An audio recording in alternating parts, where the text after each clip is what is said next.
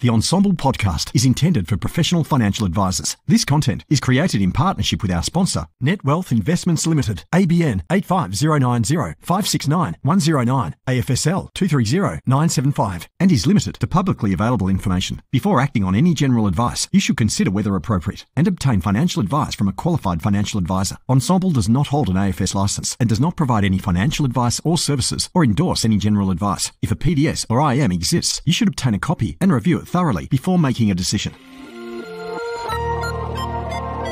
AdviceTech. As if it wasn't enough to be across TMDs, Alpha, Beta, Rule of 72, and all the other nuances of financial advice. Now, advisors are expected to be across all the technology options too, and there's so many of them. But never fear, Peita D is here. Join me each week on a journey of discovery through the software and apps on offer for advisors and advice businesses. So let's dive in, fellow advice explorers. This podcast is proudly sponsored by NetWealth. Imagine a world where you can offer clients access to local and international investments. A world where you can engage with clients meaningfully, backed by powerful data and insights with mobile-friendly technology. A world where you can build business efficiencies through scaled managed accounts and bulk reporting. And a world where you can get all the latest news, research and insights to spot the changes that really matter. Wealth is more than just money. It's about opportunity and progress. A world of opportunity awaits you at netwealth.com.au/woo. Hello and welcome to the XY Advice Tech Podcast. I'm Peita Diamantidis, and the guest joining me here today to deep dive into advisor ratings is a Parramatta Eels fan, and we'll forgive him for that, was once a financial analyst like myself, and in fact took part in the Australian Digital Currency Commerce Association, a very long acronym it has. Thank you so much for joining me on the show, Angus Woods. Woo!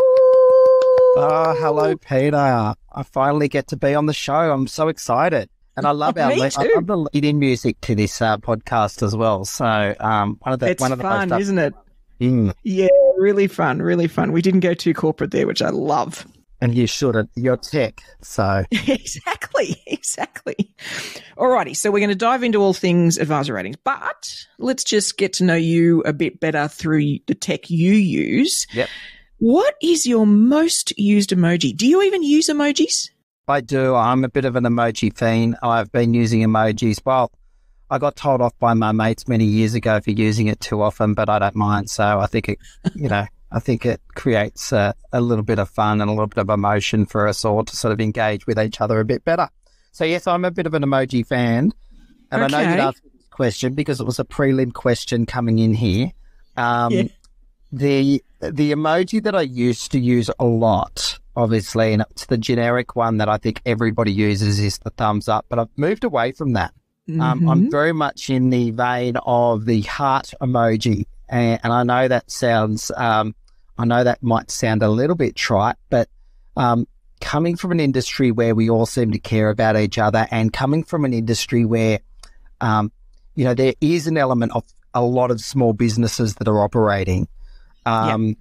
That heart emoji, I think, speaks to a lot of element around not just obviously the love that you would say a heart emoji to your wife or your kids, but it also talks to the care factor, as founders as well, especially you're going through hard days, and it's also good to have that emotional connection with someone that they go, you know what, I care for you. I actually understand where you're coming from. You've taken the time and effort to respond to me, or you've taken the time and effort to write a post. So just a thumbs up to say, well done, mate.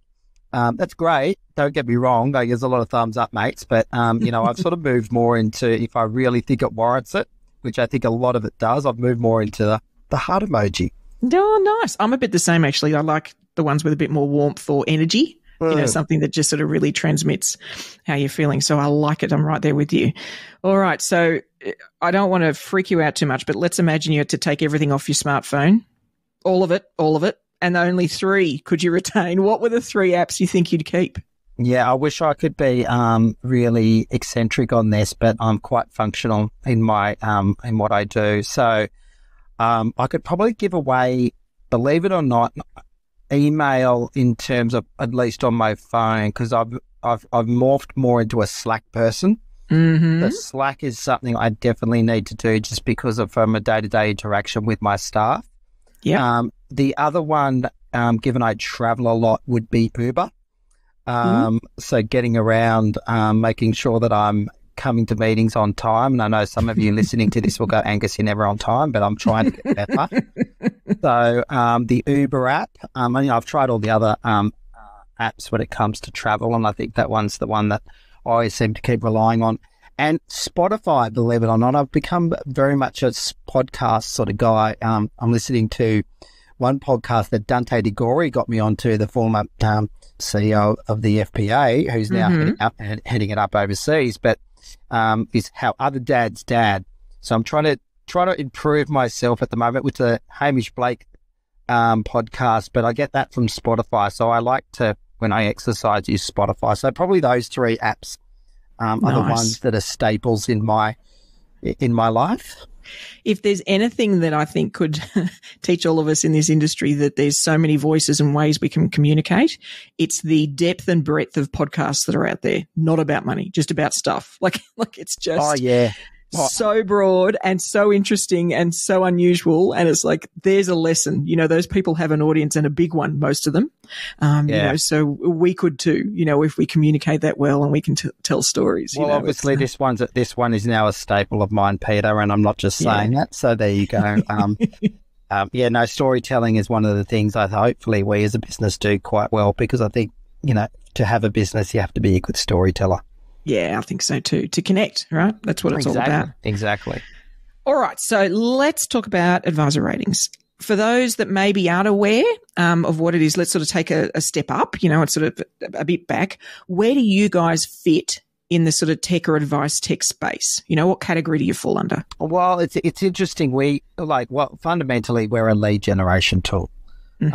So think of us as a marketing tool. That's plainly and simply. I'm not going to try and say that we're nothing more than that at the moment, but there will be an element that we are moving towards, and we could probably cover that later. But we are a lead generation tool for financial planners, and it's about getting reviews, it's about getting recognised, it's about the industry getting recognised. We know that 95% of people that see a financial advisor are well looked after. There are some bad experiences out there, but really it's really showcasing the value of seeing a financial advisor. So it's a repository for all the information on financial advisors in Australia and for consumers to connect with advisors. Perfect. And there's not really many similar out there. I mean, there's not many doing this sort of, across the industry, bringing them all together. I guess the associations have sort of played with that, but really you guys are the few that I'm, one of the only that I'm aware that are doing this on such a big scale. Yeah, well, I think, I guess you look at from a review point of view, the competition would be people like Facebook and Google, but, they're peripheral in terms of just at the 5-star moment. They don't do a lot of the verification of veracity. As for those small businesses that know that they've suddenly been hit with a 1-star review, they have no idea who Joe Bloggs has suddenly been, and then getting that taken down from Google is very difficult. So that's sort of one competitive landscape aspect. And then you've got the marketplace, which is I'd call the find an advisor tools. And we wanted to create a better experience, or a single place where consumers feel comfortable that they can go to. I always use the analogy here, Peita, when people ask me, so is it like Rotten Tomatoes have you heard of Rotten Tomatoes? I live in Rotten Tomatoes, massive movie fan. Yep. Yeah, so I'm a massive movie fan, so I always go to IMDb or Rotten Tomatoes before I go into a movie. That will determine whether I sleep through it or not. But so Rotten Tomatoes has two parts of their review website. It has the critics review, and the critics look at things like cinematography and things, all the has that got the emotive element that you really want, and look at it from that perspective. And I like to think that's what we do at Advisor Ratings. We go deep on some of the data, and we get to the crux of the advisor's qualifications, experience, advisors' expertise, those sorts of things. We scour the net to make sure that we're comfortable around the quality of advice of around that advisor, and then the consumers will have their own view. blow them up. There was the great kissing scene in that scene and all of these sorts of things. It made me feel really good. I came out of it feeling pumped. And so they'll have their own perception of what constitutes a good quality movie. So think of it like that is how I always use that analogy. So that's where this sort of that's where this program really comes into play. Yeah. Okay. And what caused Advisor Ratings to be born? What was the trigger point, or what was the thing that turned it into something that you guys were doing in this really proactive sort of structured way? Yeah. Good question. Really, it was so two things. I'll answer that in a two-pronged approach. One was really off the back of the GFC. We saw the issues around advice, the disparate nature around quality advice. You had strong financials and those sorts of things. So we wanted to create a place where I think all the data was synthesized in one spot. And all the information and all the advisors were all in one spot. So yes, the FBA had their thing, the AFA had their thing, all those sort of dealer groups, whether it be AMP at the time, and the banks had their fund and advisor solutions, but there was no one that was purely, I would say, independent, but also not deep, looking at it from a deep angle perspective. So that's why we wanted to create this single place and I was always, coming from this background, I always wanted to ensure that, people would set themselves up for life and be comfortable in terms of who they would relate with, who they would correspond with. So that's how I answered that from that universal financial planning sense. But in addition, I originally looked at this business model from a doctor's point of view. So I come from a really deep medical family.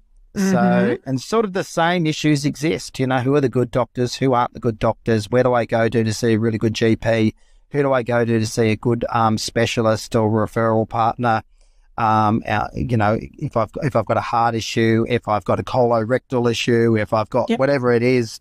And there was no, there was no single point of clarification around that. Now, I hate to say this, but it's changed now. But 14 years ago, 12 years ago, when I was looking at this, the AMA were a little bit difficult to work with in terms of trying to get there. And also there was a bit more stricter regulations around that element of testimonial websites. Now that has been relaxed since.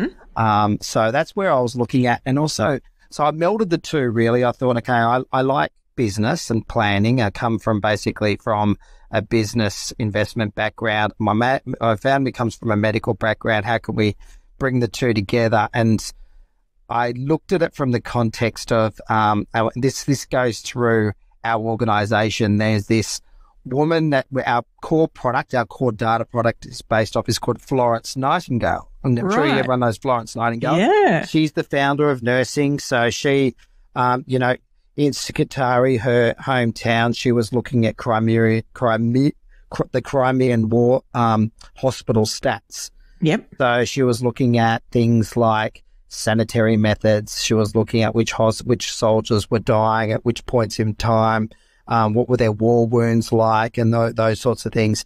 And she was really focused on using her statistical and her nursing background to actually better care in the hospital, to get better care in the hospital.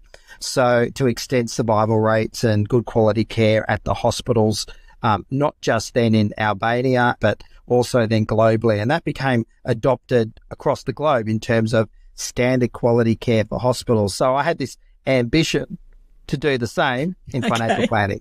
Yeah. So awesome. That's sort of where it all comes to. It's a long-winded way of saying that's where the whole sort of 10-year journey has come from.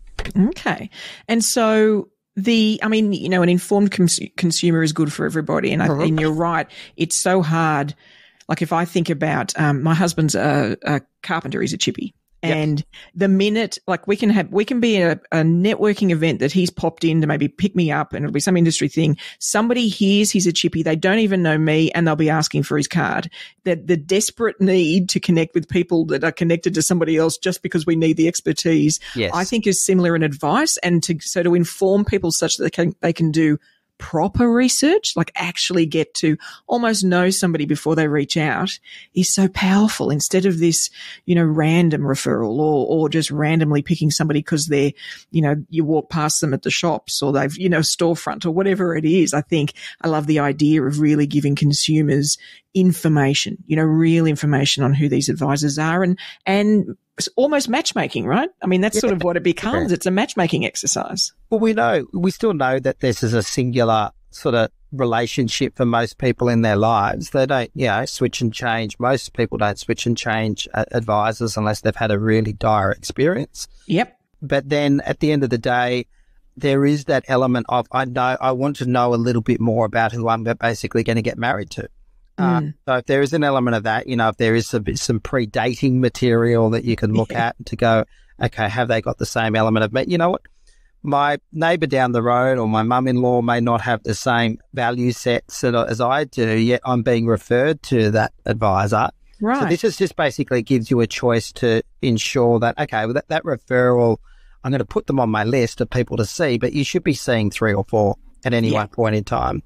Yeah. And that happens, that happens in any professional industry. It happens, it should happen in the carpentry industry with your husband. Correct. So, yeah, definitely. And I think, in our, advisors, we can get a bit sensitive to that, thinking people are shopping around on price. And I just don't think that's what it is. This is if we think about it more as matchmaking, this is about a vibe.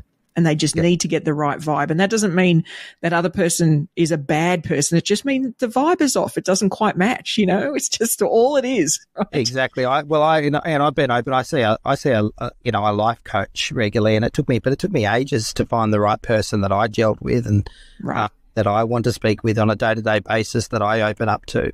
But the same with doctors. Like I'm again, going back to my medical analogy, I'm always asking family and friends and I will shop around from the doctor's perspective when it comes to someone I feel really comfortable with.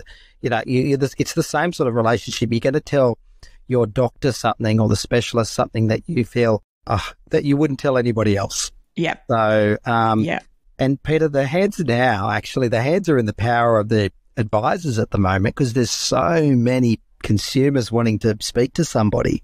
The amount of volumes or leads coming through our platform is out of control and they're all being turned away. So, that's one of the challenges I think we as a platform face is how do we start to making sure that we can put them into the, hands of the right people, whether that's new advisors into the industry to try and get them a leg up, because everyone needs, I think, ultimately help with financial advice or planning at certain stages in their life. But if it starts earlier, the better, then great.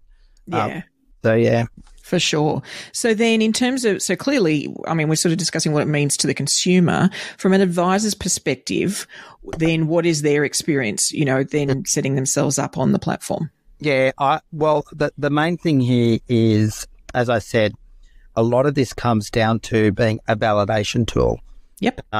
So we don't, because we don't have a monetary model on the front end, i.e. we don't get advisors to pay for where they're positioned on our website. We don't get advisors to basically pay for a lead, nor do we do consumers. It's more about once you get a referral, that person's going to check you out online, and they're going to check you out on your LinkedIn profile. If you've got one, hopefully they're going to check you out on your advisor ratings profile. We know they do because we get about 2 million profile views a year. Okay. And even if, and retaining those clients, clients, believe it or not, will be in the background looking at you, even though they will say, yeah, thanks, Peita. I think, thanks for that. That was a great experience. They will hear something in the media about financial planning, which is often sometimes negative. They'll just go and have a trigger moment to go, actually, I'm just going to check Peita out again. Right. I'm going to have a look at if they've done anything, those sorts of things. So they're constantly looking at your profile, irrespective of even if you've got a deep, good relationship with them. And then obviously there's the lead gen side. Don't get me wrong. There are those that have no idea, that don't have a relationship with anybody, that would actually prefer a third party review website to be the place that they can go and speak with someone because they don't like, and no offense to, hopefully we've got no 95-year-old advisors, so that's why I'm picking 95 years old. But, if my grandma and says, go and see Uncle Joe, he's a financial advisor and he's 95 and he's not up to speed and he's still doing things in Excel, that you sort of, those referrals probably aren't the referrals you're sort of looking for, as a consumer. Absolutely. So then you guys sort of confirm who the advisor is, the details, background. I'm assuming that's education, that sort of stuff. It's like, let's just make sure they are who they say they are. Then beyond that, is there any capacity for the advisor to add more materials, to provide any context or, that sort of stuff? What's the next level? Yeah. So think of it like if I'm an advisor, I've just joined the industry, or I'm an advisor and I go, I've heard about this advisor ratings platform, I should jump on there. There is the financial advisor register. So if you're a retail financial planner in Australia, your license, if you're a license owner yourself, you have to put this onto the financial advisor register. That has an open API, and there's a few companies that use that. We are one, so we get all that data, and we have a team of about 12 people that clean that up, that make about 15,000 changes every month, because that data. It's a bit like filling out your LinkedIn profile. Someone will do it and then they'll do set and forget, and they won't ever update it again, even though you're legally obligated as a license to actually change that. Unfortunately for ASIC, they don't have the policing in place to go, is that data accurate? And I can tell you it is highly inaccurate if you're a consumer. But if I'm an advisor, you need to do that anyway. But then we basically encourage advisors to come into our environment to then, I was going to use the word not embellish, but to make your profile flourish it a little bit more richer in terms of ensuring that what you're articulating to the end consumer is who you actually are. Right. This is a relationship game. So we check all those things like standards, memberships, qualifications, and then we get you to sort of go, well, whilst you're there, why don't you upload some of your YouTube videos? Why don't you tell us a little bit more about yourself? What's your expertise? What are you actually really good at? Are you, are you a post-retired type advisor? Tell us a little bit about your clients. Tell us a little bit about your FUA. That then helps us do a lot of the, as you were saying at the outset, a lot of the matchmaking. Right. So if we've got a consumer at the front end, we can play around with the filters. So we go, okay, well, Peita is more likely to be matched with these 10 advisors, for example. The consumers can drive that as well. They can go, well, hang on, I don't necessarily want an advisor my age. Believe it or not, most advisors want someone their own age because they can relate to them more. But they might go, I want someone that's 30-year-old tech savvy, that's, basically knows everything about the world of, Tesla shares, Facebook shares, and that's those sorts of things. They're into crypto. I want to do crypto. Whatever it is. No, exactly. Yeah. Well, So maybe, unfortunately, at the moment, we haven't solved that one yet, but, or fortunately or unfortunately, depending on how you view that. But yes, in short, we get advisors to tell us a little bit more about themselves and to enrich their profiles. That also helps us from an SEO point of view. When I say us, and them, presumably, and them, yeah. So sorry, I mean the collective us, as opposed to advisor ratings. The collective us, i.e., the industry gets elevated on Google. You get to see, you become a bit of a thought leader. Your existing clients go, oh, okay, wow, Peita, I've seen you there. I've seen that you're representing the industry in a way, and I love the way your brain thinks, and I love what you're putting out there, and I love that my money is in your hands. Yeah, so, perfect. And so there'll be a lot of things, I'm betting, that somebody could so a consumer could search on. One potentially could be location. Do you guys have the capacity to match because there's more and more virtual practices now, right? So do you guys have the capacity to cope with that too? Yeah, we've just launched face-to-face online. So what do you prefer if you're a consumer? If you just prefer online, we've also implemented, we'll keep refining our filters based on user experience. You can, as you know, you can be so feature heavy on certain things. This is the one thing I always say to software tech providers, and I'm guilty of it. I put my hand out a hand up myself. You build these features and no one ends up using them. So you're getting a little bit better there, but you can filter on, things like gender. You can filter on experience or expertise. Whether, as I said before, whether you're very good at margin lending or you're good at potentially, I'm actually quite good at derivatives or options, helping you with options or protecting your portfolio, around tax, around budgeting, cash flow, all of those elements. And we've also implemented things like, languages spoken. How many languages do you speak? Which languages do you speak? That was one of the big feedbacks that came through from consumers, especially how multicultural we are. People want different types of advisors that speak different languages. So, the online digital experience, whether you want to transact in a different way than, having the advisor drive out to your home or you driving out to the advisor. So, there's different filters that we're building in, but we tweak them. We go, okay, which one's being used more, which ones aren't, those sorts of things. So. Right, okay. And I think, I love the idea of languages being one, because I think it's, our industry is not as diverse as it could be, but we should celebrate the people that can connect with this broader multicultural part of Australia. We've always been a bit weak on that in financial services, but if they've got those skills, they need to be doubling down on them. Extra languages are so powerful. Like, that's just fantastic as an advisor. They may, and I think some people may not even, like, they recognize that that's a skill they have, but I'm not sure they understand that potentially they could be the one that can serve those clients. Yeah, it really could be that rare. Yeah, we see more and more, especially, how do I say this delicate? I won't say delicately, where, the average stats is we're a 50-year-old white male, advisor, in the metro cities. Whereas you see coming through the universities now, you're seeing, all types of, Absolutely. you're seeing those of Indian heritage, those of Chinese heritage, even the Italians and the Greeks coming through out of the paraplanning world and those sorts of things, who bring us such a diversity and can potentially open up that angle of advice to a reflection of more the type of Australians that we want getting advice. Correct. And I think what I love about it too is we might think that, well, really, is it that different? Say they speak English. Do they need that? It's more than language. This is about understanding. Exactly. It's understanding their culture, how they come at things, even their paranoias.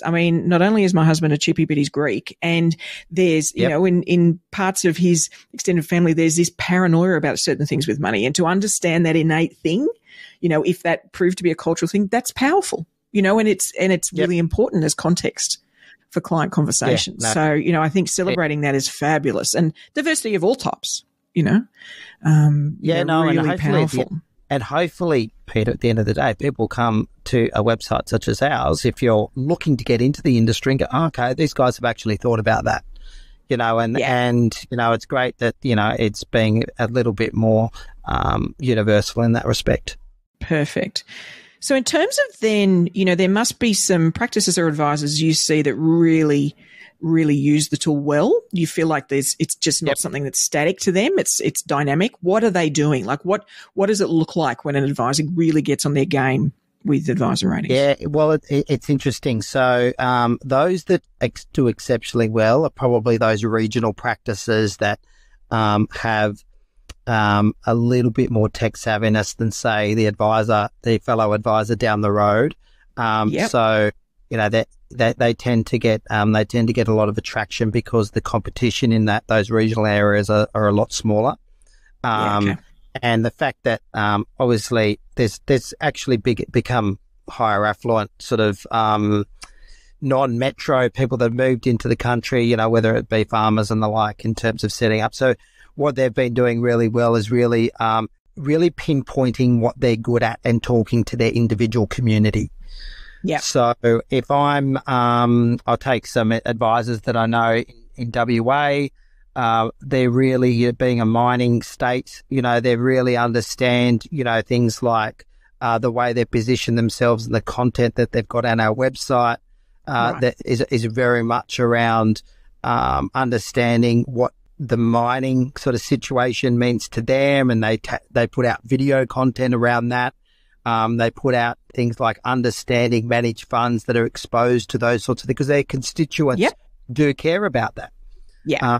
As opposed to, and then you go, I think it's really talking to what constituents that you want in your area. I'm speaking very political here, but it is a bit of a political sort of minefield in terms of being an advisor. And we talked, I think someone said this at the FPA conference. I think it was Danny Visser from the XY, talked about, as an advisor now, it's really about understanding the politics, of your client base as well. So understanding those sorts of things and articulating what you stand for, but as an advisor and as a person and as a value set. So that is who's winning the race in terms of leads and who's doing really well and who's engaging. It's the personal, I'd say it's the personal element beyond just here's what the markets did overnight. Here is how I can help you. Here is how I can help you retire. It's actually talking to you as an individual, but also acknowledging your values may not be the same as some of the values of your clients. So just acknowledging that as well. Everyone's going to have a debate. I have a debate with I'm a different generation to my parents and my mum, and I often have these debates, Peter, and I won't tell you which side of the fence I lean on, but I have these debates, but it's also acknowledging that, as an advisor, you're going to have acknowledge that values is an important consideration set. It is. And it's something that probably, like you say, I mean, a value exercise or business values and things like that, people might have experienced if they've been in a big corporate, right? And generally it's quite a dull and dry exercise. But in small business, they may not have done it. And so to sort of explain, like all of us have like 30 or 40 of these things. Like they're sort of what frame our character and our personality and who we are. All you're really looking for is that 4 or 5 that overlap. It's something that consistently overlaps with the type of clients you get. It doesn't have to be all 40, it's just those key ones that resonate. It's finding that, and I think that's important because I think some people are like, oh, like if it's exactly like me, then won't that narrow it down? No. What are your 4 or 5? What are the things that are really meaningful that are meaningful to the clients that work well with you, that you enjoy, that they enjoy, that sort of thing. How do you frame that better? The moment you can have that dialogue where you feel comfortable with someone, they're going to tell you a lot more about themselves, and you're going to tell yourself, you're going to tell them a lot more about you. And then there's absolutely. And then they can get to understand, you as an advisor can get to understand, okay, what really is important to this person that I can help them with. So, in terms of somebody, anything they could do before they sort of dive in to really enhance their profile, is there any homework or anything that you think, gee, if you just took the time to do this and this beforehand, it would help? To a certain extent, I'd have a look at who does it well. Have a look, fish around on the Advisor Ratings website. Have a think about which clients that you have a deep relationship with, that you feel comfortable with talking to. This is the one area I think is the biggest feedback I get from advisors is I don't want clients reviewing me. I feel it's intrusive. I feel like very uncomfortable, and I get that. I feel a bit the same when with Google reviews. I've only got 6 of them, by the way. But in terms of getting signed, but it's your way of telling. Think of it as your way of telling your clients and telling prospective clients a little bit about you. So I think most clients, if you've got a good relationship with, break out of that anxiety. And at least get the ball rolling with a couple that you actually feel comfortable with is what I'd say. I'm thinking of getting my Advisor Ratings website up and running, my profile up and running. Obviously, if you do have a team, help them with things like having the appropriate photo that's up there that makes you look appealing. Don't get me wrong, one's still got that a factor that I want to engage with someone that feels warm and friendly and those sorts of things. So those sorts of things do count. Making sure the tone of the tone of what you put up there from an introduction perspective is the right tone for you. So whether that's working with someone internally, if you're going, well, I'm not a great writer, there might be a good copywriter that's a mate of yours down the road, or even within your team. So those are the sorts of things you should start to do in terms of how do you want to present yourself to the world. So, and it is, look, I'm right there with everybody where, you know, I love having great feedback. Like I love it when we do that. But the next bit of would you mind, you know, that next step is hard. However, dawn broke for me, and it was only recent, if I'm perfectly honest. I won't go to, sorry, this is not your everyday restaurant where you just sort of walk in. If I'm going to go somewhere nice, I won't go unless I can look at reviews. And I'm like, wait a minute, Peita. If you won't go to a good restaurant without looking at reviews and the menu, then what are you thinking? You know, clearly this is how we all behave now. This is how we all choose where we holiday, where we stay, where we, you know, all that sort of stuff. So, you know, I think it's probably, I'm guessing that the people that do this will just make it part of the experience and the process. So it sort of just becomes automatic almost. Yeah. It's the next step. This is what we do. Well, they do, and most practices have a client engagement mechanism that's already either from their licensees or from their, they just want to basically improve how they should be running the practice. So my view is, can you incorporate this into an existing process? And if it's a new process, you know, I think consumers these days, from where you were 10 years ago, I'm bombarded with, can you leave a review every time I leave a hotel, every time I leave a restaurant. Even my doctors now ask me, you know, through HotDoc or what have you, can you basically present your experience? And so I know that's part and parcel of everyday life these days. And I think as small business owners, you know, we're used to it. Consumers are used to it now. It's not daunting like it may have been 10 years ago to feel uncomfortable asking for someone to actually do that. But if you are going to do it, why not just do it and incorporate it into an existing process or an existing conversation? Because if you've got that relationship, you know, your clients will be more than happy to do that, give you that feedback. And it's interesting. I noted this with a place actually we went to in Hawaii just before COVID. Would you believe we were in COVID when it all went nuts here in Australia with toilet paper? And I thought you guys were all crazy. And what's going on with toilet paper? This is ridiculous. And what they did well was they, you know, we're leaving the fun thing we did, and they're asking us, oh, how was it? Did you enjoy this? Oh, how did you find that? Some people, and we're like, oh, no, that was really good. We really enjoyed that. And they connected that to the review of, oh, if you do a review, would you mind mentioning that? So they, you know, and it was their thing that they know either people struggle with or that they really value and they're all looking for. And so it helped the review or the feedback go even faster, because I went, oh yeah, good. Clack, clack, clack, clack, clack, clack, clack. 3 sentences done, you know, whereas when somebody says, oh, can you give me a testimonial? Like, oh, they're really good. I like them a lot. You know, like it's this horrible, awkward process. And the one thing, and just on that, Peita, the one thing advisors do get nervous about is maybe that disgruntled client that's come out of the woodwork in the past, or that, you know, there's someone that didn't quite have the experience that they should have or could have, or they view things differently from you.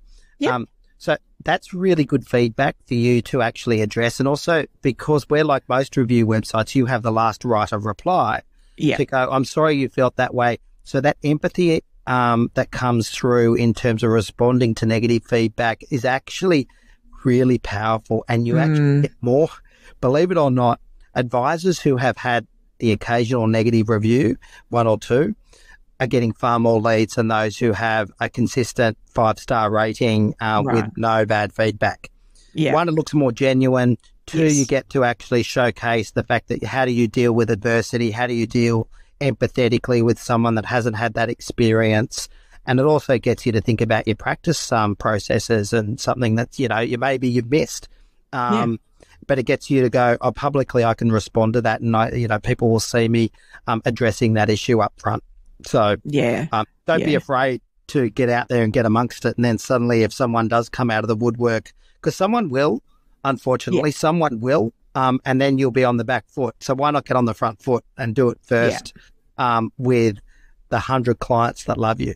So absolutely. And is there anything that you feel like even your current users don't quite take advantage of enough in the tool? Is there something that you're like, we've implemented a few things to try, and again, that thought leadership to try and ensure that. So that's that, you know, ensuring that you're putting your videos up there, making sure that you're monitoring and getting onto your profile even if it's logging in and changing your intro and that, because what that does is Google will crawl you and index you on our website and ensures that whilst we do what we can in the background, it ensures that you're maintaining relevance. The other thing is we've implemented a re-review process. So it's not just getting a client to review you and then it's set and forget. It should be part of your sort of process every couple of years. We would say every 2 years. You know, you could do it every year. I think it's every 12 months we can, but say every couple of years saying, does this review still stand? You know, can you basically update it for me, please? You know, ensuring that. So there's a history of the same clients that are coming through and reviewing you and ensuring that you're still upholding the relationship, upholding your, upholding the, I hate to say it now, the opt-in mechanisms now that you're all obligated to do. And that's a good way of them also saying, can we also, whilst we're opting into the fees for the year, can you also opt into, you know, ensuring that I'm looking after you as a client from a review point of view? So those are the sorts of things that we're doing. We've also got social media integration now, so you can actually post in a nice, delicate way that you can post all your reviews through your own channels. So nice. So that helps from an optics perspective as well, in terms of, as I said, ensuring that you're putting yourself out there.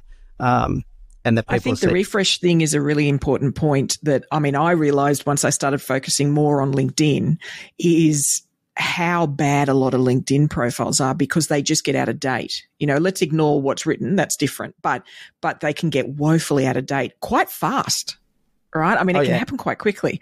Whereas if you do it once and you could say, all right, I'm going to update, get all the info into my advisor ratings. Well, then I'd recommend also making sure your LinkedIn profiles is good, right? So it should all be consistent and have the similar sort of energy and messaging, but then also just scheduling to update on either front makes such a difference, you know, and people comment on it. And I would say don't do. I would say don't do necessarily advisor ratings in isolation. You're right, Peter. Do take a day, or, you know, not maybe you, but take half a day out of your days to go, you know what, I need to get my public profile assets all up to date, whether that's if you've got a company Facebook profile, if you've got a LinkedIn profile, you know, those who use Twitter. I'm not a Twitter person, but I'm a voyeur when it comes to Twitter, but some people might have ultra high net worths that use Twitter quite a bit. All their clients are on Twitter. So go where your clients are and make sure that you're putting something out there and making sure that you've got nice assets. And when I say assets, your photos that you're presenting up there, your introductory sort of elements and those sorts of things. So do it all in one hit rather than sporadically going and then having a consistent plan in place. Yeah. And look, even for, even if you're, you know, you might be a small practice or even, you know, you're working in a practice and they're not going to get photos done, or like all of that seems like a big deal and difficult. There's even websites like, I think it's Simply Headshots, which is basically online. They teach you how to take photos with your phone of yourself and then they tidy them up, give you a decent background, and they're actually really good looking headshots. So there are solutions here that are not expensive. You don't need to go crazy with a photographer, but updating those and then being current of how you look is really important because it's a trust factor. Because if the person meets you and you look significantly different to your photo, it's not great, you know? No, exactly. You're making me feel guilty because I think I need to update my LinkedIn photo that's now about 6 years old. Well, maybe you haven't changed a wink. It's all right. I certainly know that's not the case, Peter. I was at the FPA conference and I had a few you look different from your LinkedIn profile. Oh, okay, then maybe it's time to update it. So it wasn't like you look better than your LinkedIn profile either. It was like, you look different. No. Like, yeah, no, that's when you know, okay, well, I've aged a bit, but as we know, a lot of small business owners, we put all our heart and effort into the small business and we sometimes neglect to look after ourselves, but at least, at least update the photo so people know that, yeah, probably 10 years older than what you are. But yeah. Right, exactly. So looking forward, what's on the development path? What's out there in terms of what you guys are going to be working on, or even a wish list of some things you'd love to do down the track? Yeah, so one of the things that what a lot of advisors don't understand is we are the white label. So you can white label our site. We are the white label for the Australian Stock Exchange, Colonial First State and Australian Super websites. Okay. So we will be ramping up, and we'll be putting more effort into referral programs across those entities. So whilst we get a lot of traffic through advisor ratings, someone like an Australian Super gets more traffic than us. Yep. In terms of, so there's going to be more effort on terms of lead generation, especially as part of the quality of advice review. A lot of these institutions are going, who should we be partnering with from a referral perspective? Yeah. So watch this space in 2023. The other area that we've been getting a bit of feedback on is, especially if you're a multi-advisor practice, is, Angus, I can't maintain my profile constantly and those sorts of things. So we're going to have functionality where practice managers or marketing managers, you can actually have someone else help manage your profile for you. Like an admin sort of login. An admin person. So there's consistency across, especially if you're a practice and you want that consistency of tone and voice across the practice. And it's, whilst there's you as the individual, there's also the practice tone that you want to convey as well, what you're good at. So there'll be that to make it easier for those. And the other thing is, I know we send out every year landscape reviews. We get everybody to basically comment and thank you to every advisor that does this, because it's probably what we think is the most in-depth bit of research in the industry, but it's also the most surveyed bit of research is advisors leaving comments on things like research houses and platforms and which tech providers do they use and what do they think of them. So we're basically bringing that online, and that's going to be more dynamic, and we're looking to onboard and making sure that when you're an advisor, you can directly be onboarded with one of those solutions. So those are the sorts of, I guess they're probably the three big initiatives that we're looking forward to in 2023 that will really help advisors.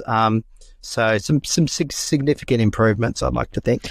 Look, it's exciting because one of the things that people always ask, Peita, how do you come across all this tech? And the thing is, outside of pure advice tech, it's really easy because there's so many comparison websites out there. Like you and I both use Slack, right, in our business, but you'd only have to do, if you type Slack versus in Google, and that's all you need to type, there'll be all of these websites that come up with all these things. Like it's all done for you. In our world, that's not quite the case, and so to give people more and more tools that help them do that research where somebody else has already done a bit, and I mean, I guess that's what this podcast has been for too, is just giving them the insight, giving them a starting point. Any way we can help, advisors. So think of that. Yeah, that's exactly right. So it's just basically, and this goes back to my one big switch days. That was my previous job in terms of that collective group experience to go, how do you together help each other? And don't get me wrong, there are some great platforms. Obviously, Ensombl, Performer XY does that as well. We will be we're having an element of doing that. We'll be basically ensuring that that's all up to date, all the data's up to date on every single AdviceTech, every single platform, and those sorts of things. So advisors at least have that at their hands when they're doing it. And then we'll go down to asset managers. So around that. So that's a big bit of work, Peita, but we're bringing 6-7 years of data online and making it a little bit more interesting and dynamic. And it is an interesting, the asset manager one is interesting to me because, we've got research houses, but those tools are designed when you know exactly what you're looking for. It doesn't help you work out what you want to look for. No. It doesn't help you shortlist. It helps you when you've already got the shortlist. Gee, let me compare A, B, and C. Yes. But if you're trying to work out what the shortlist is, good luck. It's just... No, what is that? I think there's 4,000 or 5,000 investment options across different platforms. Some of the platforms have the options, some don't. So are you on that platform? And also then, as I said, there's 2,000-3,000 asset managers, and it's a minefield. So yeah, absolutely. Anything else we've missed? We haven't covered? No, I don't think so. I think that's.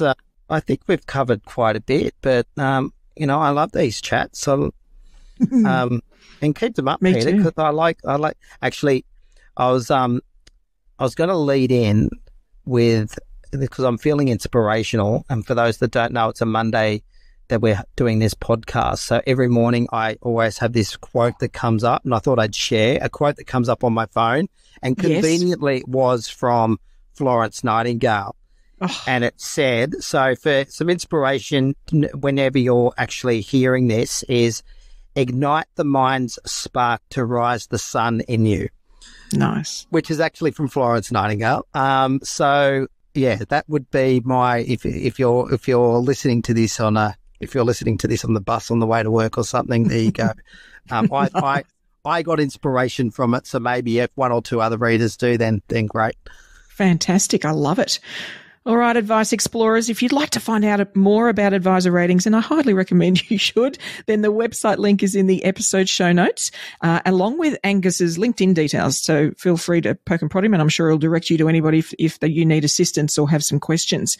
Thank you so much for joining us. We've become an even more compact industry, and it's become even smaller and tighter knit, I think, because there's just less of us. And so, any more tools we have, any more reasons we have that help us both connect with each other and for each other and then to the public, an absolute win from my perspective. So kudos on all that Advisor Ratings are doing, and I can't wait to see the next evolution. It's exciting. Thank you, Peita. Yes, it's very exciting. It's an exciting time to be an advisor. It is. Thank you. All right. Thanks. So, are you a current user of Advisor Ratings? Are you on the website? Have you updated your profile? Do you agree or disagree with what we were chatting about the app? Please, please, please share your insights on the Ensombl community platform, as I know I'd love to hear your take. And if you have any tips, about things that you've done that you feel have worked, or even profiles you've seen that you think rock, if you see one and you think this is fabulous, I love what they've done, hey, why don't we profile them on the community platform and help everybody else see what's working, for some of the advisors doing really well out there. Now, in terms of my thoughts, look, I'm just going to be honest and share what this has sort of initiated out of me. The process of updating your profile, and other information on a tool like Advisor Ratings, I think is just such a great way to keep all of our internet presence, really fresh and up to date. And it's prompted me to do that across the board, of all of the things that I'm on. So that's LinkedIn, social media, website, and everything. So, rewriting your bio, updating your LinkedIn profile, adding some personality. Do a video. Doesn't have to be long. Just do a quick video that really shares either your process, the people you talk about, a story that you think's really valuable, anything to just personalize your content. And I'm honestly going to use this episode as a prompt to revitalize the way in which I describe myself and what I do. Then once you've sort of done the basics, then perhaps write a blog, and maybe a series of videos. You could load them up into YouTube and then embed them in that Advisor Ratings profile. Create something really appropriate for your target market, and add that to your profile too, right? And then, let's not stop there. Add the link to your Advisor Ratings profile, to your email footer, to your website. And look, this has all prompted me to really carefully think about how we can organically ask for testimonials and feedback. And I'm even considering whether there's a way to just ask for feedback first, right? So, hey, what did you like? What do you feel we could do better? What did you think of this element of the process? And then once they've done that, then asking them if they wouldn't mind capturing that as a testimonial on a site like Advisor Ratings. They've already done the thinking. They've already captured it. They won't be writing it from scratch. They're just sort of giving that summary of their feedback. So that's sort of the way I'm starting to think about how we'll just embed this in our process, so that we can really capture people's insights into how we do things. Because like we were saying in the conversation there, for me, I'm less interested in the, yeah, Peita's great feedback, right? I'm interested in the insight into what worked. Wow, the way they did this just made such a difference for the decision we had to make on that, right? So something that's really insightful will mean you'll attract the right people by that testimonial. So look, I'd love to hear the ways in which you either ask for or are thinking about asking for getting testimonials. So please reach out on the Ensombl community platform and share any ideas you have. Now, as Angus and I were talking about the importance of understanding our sort of key values, maybe our unique skills, and how narrowing down on these can really make writing your profile and attracting the right clients to you so much easier. It reminded me actually of a wonderful exercise we went through with our whole team. This was a team building exercise where we got the whole team to complete or individually complete a Clifton Strengths questionnaire, and then got together. We talked about our respective profiles, how they came together as a team, and how we could really take advantage of that. So today's Curiosity Corner app that I think could be really helpful is Clifton Strengths. You can find them at gallup.com/Clifton Strengths. Now, you may have already done some sort of profiling tool before. Maybe it's like a Myers-Briggs test, or you've gone to an interview and they've, poked and prodded you and tested to see if you're a serial killer sort of thing. We've all done those sort of tests. And look, they can get you thinking about how you interact with the world and maybe specifically with your team, right? The thing I always struggled with them is that I felt they didn't really identify your uniqueness. In fact, often they attempted to put you in a particular box, right? And you were one of 4 boxes or areas in the box or whatever, which just sort of didn't resonate with me. Whereas the Clifton Strengths testing is trying to identify your unique combination of traits, your personality DNA or even talent DNA. And in fact, I would describe it as capturing your superpower. It's so incredibly powerful to do this, as it can really help you enunciate why you, amongst all the advisor options someone can choose from, why you might be the right one for them. Now, when I say unique, the combination of my top 5 strengths that came out when I did the testing, in the specific order that they come out, right? So the top one is the strongest trait and they come down. So the top 5 have the odds of 1 in 33 million of being repeated in somebody else again, right? So this is true uniqueness. It's really capturing what makes you you, right? And not just what makes you you or who you are, how you impact those around you. And as if that insight isn't enough, or exciting enough, to be honest, the content they then send you afterwards, your email newsletters, of course, are tailored to your strengths. And they have headings like what gives you an edge over others, how you contribute something unique. All of this stuff is incredibly valuable in framing your profile in something like Advisor Ratings. So I'd really encourage you to check it out. There's a cost for the test, but look, I think it's about $50 or $60. It's not crazy, but it's one of those times where it's weirdly accurate. It's slightly disturbing how accurate it is, but it also helps enunciate things you might have trouble actually describing about how you do things and how you interact with people. So I'd really encourage you to check it out. And if you are curious, if it prompts you, you do the test and you're really curious to discuss your results, once you've done it, then please reach out on the Ensombl platform, as I'd be happy to compare and debate our relative profiles and really think about how we can utilize those insights. So please don't be shy. Do reach out. Welp, that's all we've got for this week. Be sure to subscribe to the podcast so you'll get your AdviceTech fix automatically sent to you each Friday. And if you'd like a speaker to run your audience through client portals, these are the next big thing in AdviceTech. It's what everybody's talking about, but not just about portals, but a step-by-step process to work out how, advisors need one and how to implement them in the practice. Then I have both a webinar version and a full-blown in-person masterclass to sort that out for advisors. So if this is of interest, then please reach out to me on LinkedIn on /PeitaMD, PEITAMD. Otherwise, I'll look forward to turning up in your earbuds next week. And remember, Advice Explorers, stay curious.